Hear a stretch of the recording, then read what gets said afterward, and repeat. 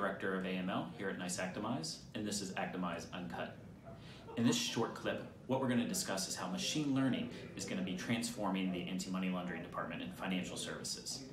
Through the use of machine learning, we are now going to be able to use this new analytical effort for better segmentation, tuning, simulation, anomaly, and predictive behavior detection.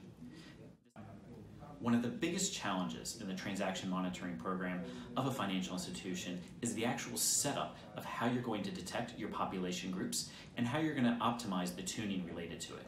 This has been a very manual effort over the past 20 to 30 years, involving a lot of time, energy, and effort. But with the advent of machine learning and advanced analytics, this area is going to be transformed here in the coming years. Specifically, through the use of machine learning, we're going to be able to detect and create new population groups at a micro level, not just based on general characteristics of a type of industry or geography, but looking at further features within those population groups.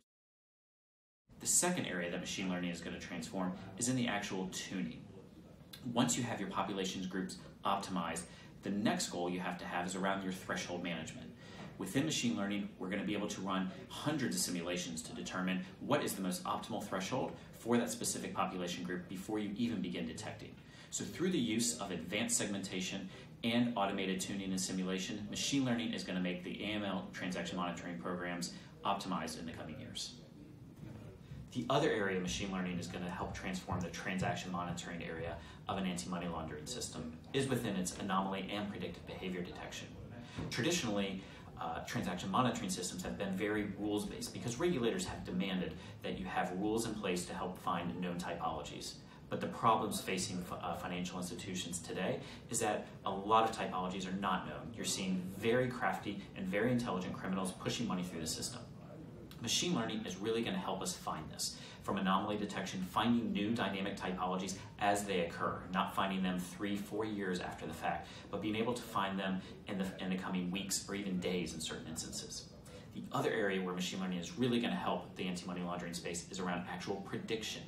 The whole goal of an alert within a transaction monitoring is potentially to file a SAR or a CTR within that alert. With predictive analytics, machine learning is going to enable financial institutions to now predict the likelihood of a SAR from a particular alert, effectively cutting off a significant amount of time related to investigation and filing of those SARs.